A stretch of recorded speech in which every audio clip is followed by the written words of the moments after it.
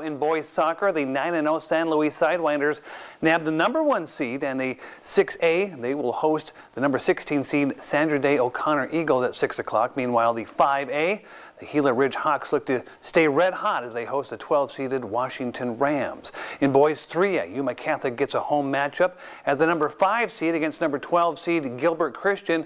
Now in boys basketball, Gila Ridge will look to snap a 4-game losing streak as they face the #1 seed Centennial for the third time this year. The Coyotes have beaten the Hawks by more than 20 points in the previous 2 matchups. And 3A boys basketball, Yuma Catholic is the 13 seed. They'll travel to Coolidge to face the Bears, who are seeded 4.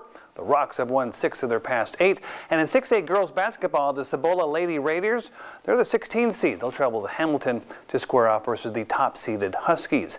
In 3A girls basketball, Yuma Catholic will host Gilbert Christian in a 9 versus 8 battle. Tip-off is at 7 o'clock at the Yuma Catholic Gymnasium.